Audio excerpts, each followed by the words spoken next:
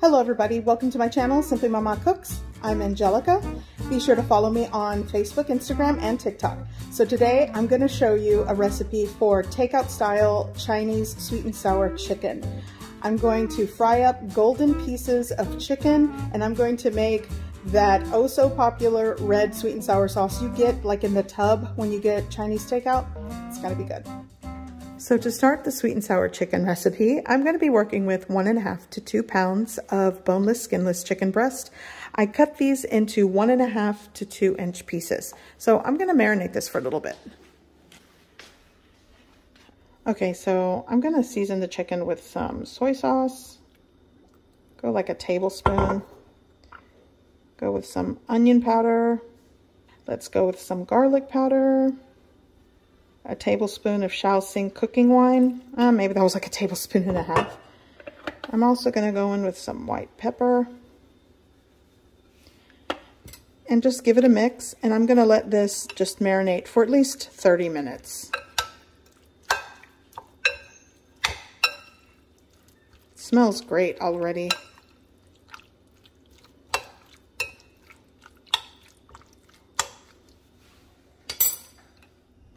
Okay, so now I'm going to work on the batter for these, the sweet and sour chicken that I'm going to fry up. Here I have a 1/2 cup of all-purpose flour, cornstarch. You could use, I guess, all cornstarch or a combination of flour, potato starch, all flour. It all works. I'm going to go in with some white pepper, maybe a 1/4 teaspoon. I'm going to go in with some onion powder, garlic powder. I'd say somewhere between a 1/4 teaspoon to a 1/2 teaspoon of each. 1 teaspoon of salt. Here I have 1 tablespoon of baking powder. Give that a mix. 1 large egg. Cold water. I'm going to add, I'm going to start with like a 1/2 cup, mix it in. You want to get this combined well, kind of like a pancake batter consistency, not a thin batter, not a thick batter, somewhere in between. A little bit more water. Okay, so I'm almost there. A little more water.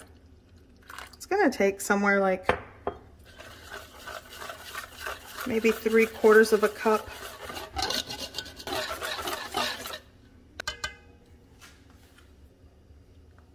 Okay, so here I am preheating my cooking oil. If you're wondering why it looks like this green hue, it's because it's grapeseed oil, but vegetable oil, any type of fry oil that can handle a high smoke point works for this. So I'm just gonna let this preheat. So here's the batter. So what I'm going to do is add all this chicken into this batter. There we go. And now I'm just going to coat and mix all my chicken pieces.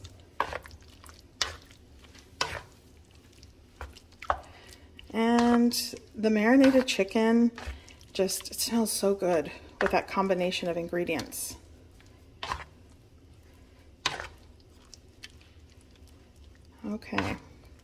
Okay, so that's combined, and I'm just going to wait till my fry oil comes up to temp, and we're going to start frying these. So after I fry my chicken pieces, they're going on this baking sheet with a wire rack, and my cooking oil should be up to a fry temp, just wooden chopsticks. If you start to see it, let's get closer here. See how it kind of bubbles around the chopsticks? That's a good indication your fry oil is there. I have my pieces here and just give them one last little coating here. And I'm going to start placing them into the fry oil, and I'm going to do this in batches. So, here we go.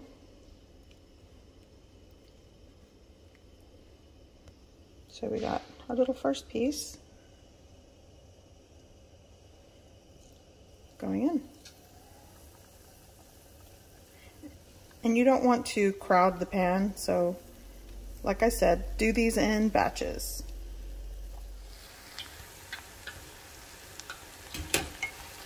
So I'm going to let these cook. They started floating to the top right away.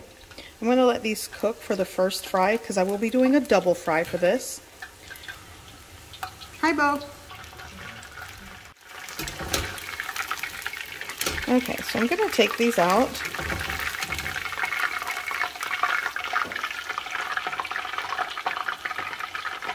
And place them onto my baking sheet.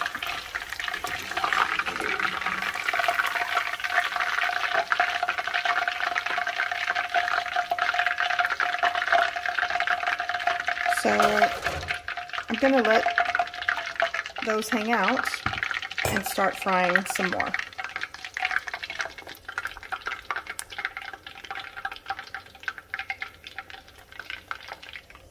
So all of my chicken pieces are fried for the first time.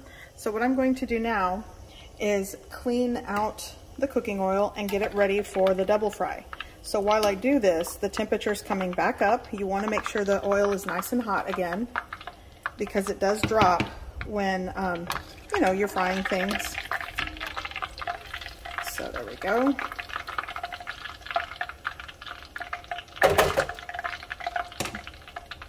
Okay, so here we go, double fry. Going in with some chicken pieces.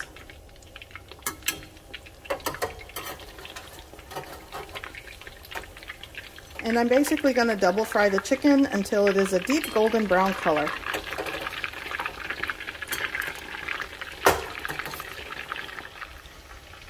Okay, so this fried for an additional 2 minutes or so. And now we have beautiful, crispy, golden brown chicken pieces with that double fry. So going back onto my baking sheet. And I'm just going to repeat the process for the rest of the chicken pieces.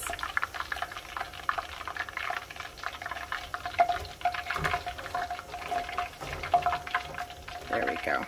Oops. Okay, so here are my golden brown, crispy, crunchy pieces, and let's see. Look at this, just yum. Huh. Okay, so now for this takeout Chinese restaurant style red sweet and sour sauce. So here I have 3/4 cup of sugar. I'm going to create a cornstarch slurry with equal parts cornstarch to cold water. Here I have some soy sauce. It's around 1.5 to 2 tablespoons. I'm going to start with 1/4 cup of rice vinegar. I may need more, I may need less. It's really up to you. Here I have 1 cup of pineapple juice, and to give it the red color, yes, red dye. You don't have to add that, but again, I'm going for that Chinese takeout style red sweet and sour sauce. And the ratios of these ingredients, once you you mix it together, taste it, and if you want things sweeter, add more sugar. If you want things with more of a tangy punch, add more rice vinegar. So let me just create this cornstarch slurry. This is what's going to thicken things. So 2 tablespoons water, 2 tablespoons cornstarch, give it a mix. And you want to make sure the water is cold, because if it's warm or hot, it'll clump up and it won't mix. So yeah. So this is done and ready for when I need it. Okay, so let's get the sauce started. Here I'm going in with my sugar, add my cup of pineapple juice.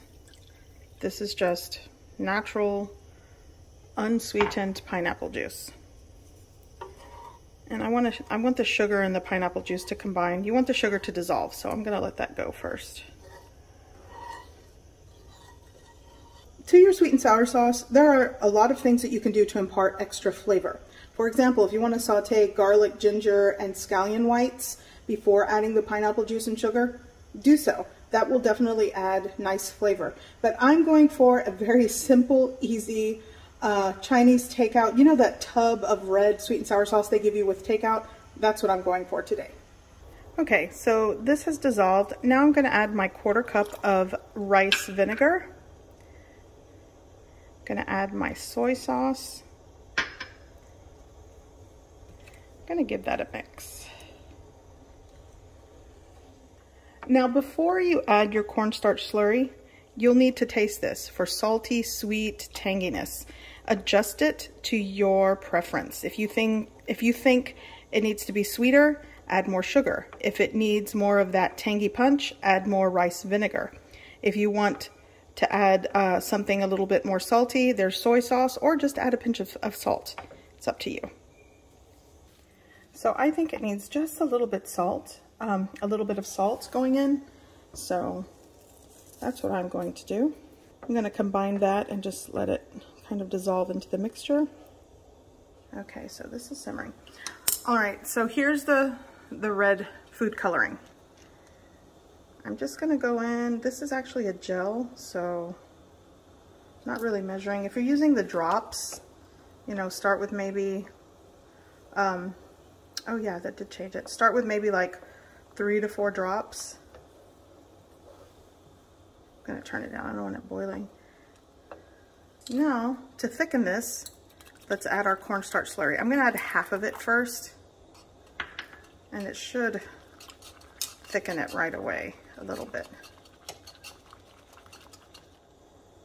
Yeah, I think that's fine. I'm gonna add just a little more. So maybe half of it. Yeah, that's perfect. So I'm gonna shut the heat off. I don't want this to be like, and that's my sweet and sour sauce.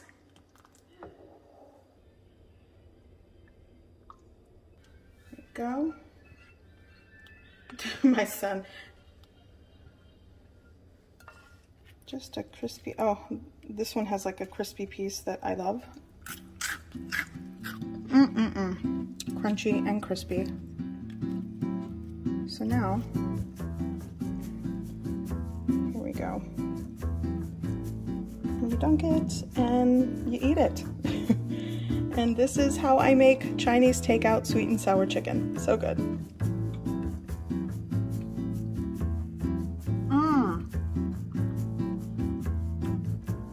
So good.